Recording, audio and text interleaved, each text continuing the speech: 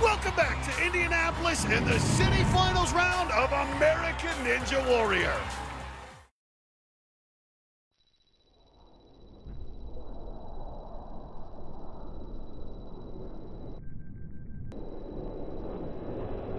Tonight, 32 Warriors descend on Indianapolis and try to charge into the national finals.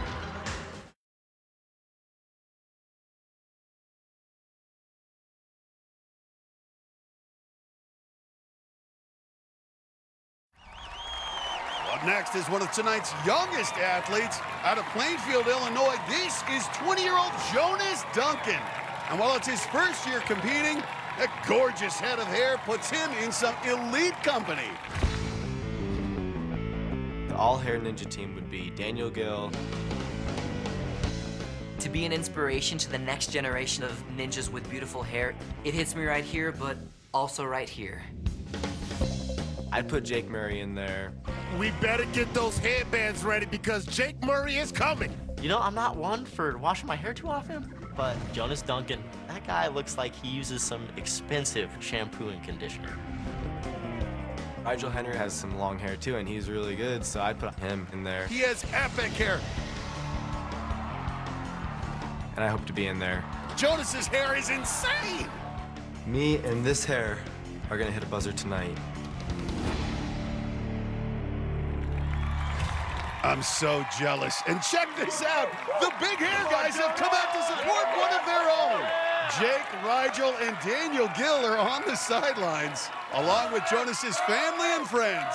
It looks like he got the nice hair from his mama.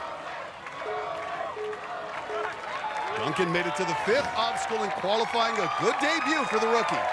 Yeah, that's right, and he's got the hair down now. I hope it doesn't get in his face on the flywheels. Well, he works at a trampoline park. This is a guy who knows how to fly, excellent body control. Makes the first grab. Duncan's background was mostly in track and field back in high school in Plainfield, Illinois. On now to the final wheel.